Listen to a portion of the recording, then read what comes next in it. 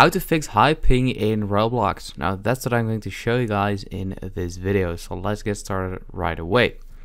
Now what you want to do is, the first thing that you actually want to do is go to the settings in Roblox right here and make sure your location is actually set on where you live.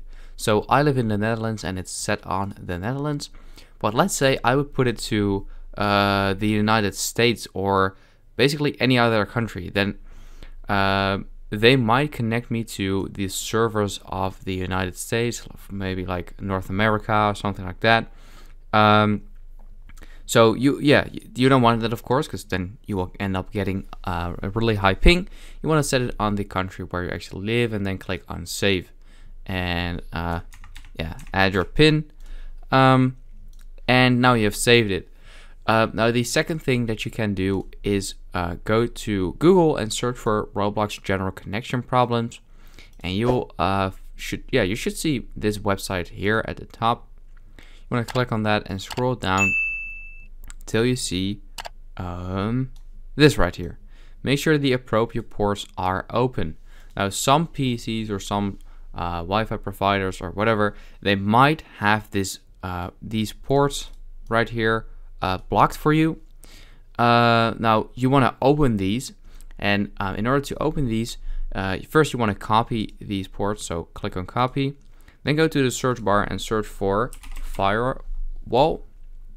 Now you will end up right here. You want to click on advanced settings, and once you've opened the advanced settings, you'll end up right here. Now this may look really confusing for a lot of people, but what you want to do is go to inbound rules and then click on new rule right here, and here you want to select port.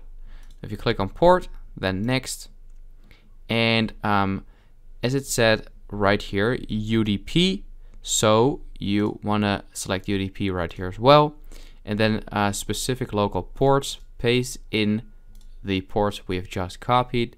Now what you want to do is make sure all the spaces are gone between this, so remove that, and then click on next, and then allow the connection, of course. Make sure these are all selected, and then click on next, and you want to give it a name, so I guess I'm just gonna call it like Roblox ping, then click on finish. We have now added that rule. Now I don't know if this is actually needed, but I'm just gonna do the same for the outbound rules.